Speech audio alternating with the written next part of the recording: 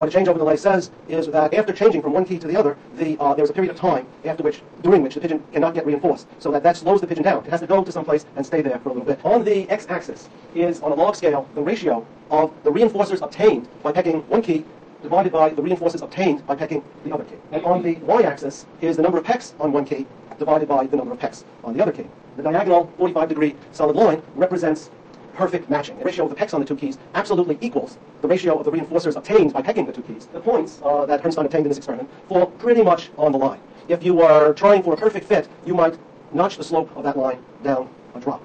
But from this data and other data pretty much like this, Herrnstein developed the matching law. The matching law simply says that the ratio of the behavior on the two keys, in this case pecking the two keys, is equal to the ratio of the reinforcers obtained by pecking the two keys. And that is called simple matching.